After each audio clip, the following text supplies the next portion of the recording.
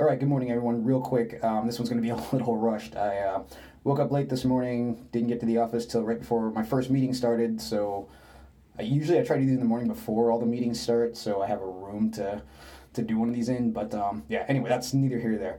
So like a GDC, let me know screens, movement screens if you want one. Leave me a question for Sunday, and yeah, like I said, let's get right to it. Actually, this morning is cool. I actually have a question from somebody who wanted to remain anonymous, but the question is, you seem to do a lot of stuff, whether it's your continuing ed, whether it's any of your side projects, whatever it is. How do you find time? That's the short of the question. So this actually dovetails into that thing that I keep saying I'm going to do, which is have a long conversation about productivity and how to schedule and how to kind of move towards your goals.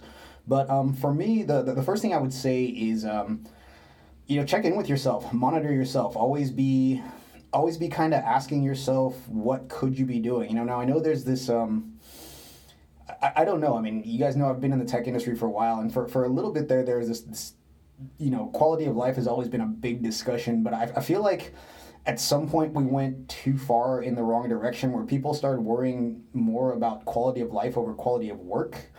And I'm the kind of person that, quality of work and quality of life are not mutually exclusive to me. Like, my life is better when my work is better, whether that's my work at the office, whether that's my work on my projects. And I know some people say, oh, well, that's just going to lead to burnout because all you're doing is working the whole time. It's like, well, yeah, but I mean, maybe you guys have seen this meme floating around, the idea that, create a life that you don't need to escape from, right? People ask me that all the time. What, you don't ever take vacations? And the reality is I don't need to get away from all the things I'm doing. I've spent a lot of time kind of sort of qualifying and quantifying to myself, like, what are the things that I like to do and that I want to do, and I think that's a big first step, is figure out, like, what do you do? What do you like spending your time doing? And what are the things that, I don't like the idea of, if money, like, if you couldn't fail or if money were an issue, what would you do? I like to instead ask, like, if I lost my job tomorrow and I decided I didn't want to try and stay in the tech industry, what could I do that I think I could make money at and that I would enjoy doing? And that's the big reason I got into the fitness education. I'm trying to get into the fitness industry. That's one of the reasons that I started, I finally figured out how to do music and streaming and stuff, because that's something that I'm like, I don't have a super expensive life, so I feel like with a little bit of effort, that's something I could actually make enough at. And so back to what I was saying at the beginning, once you figure that stuff out, catalog your time, check in with yourself. When you have those idle moments, ask yourself, what could I be doing? And I think, to me, that's another advantage of having a bunch of different projects, is that when I start to get kind of burned on one project, I can always say, oh, let me switch over to this other one, and that'll refresh me a bit. For example, like, if I get to the point where I'm just like, okay, I've been working on my website, or I've been working on programming for fitness, or my GDC presentation for way too long. I need to reboot. I need to do something else, rather than saying, okay, I'm just gonna like veg.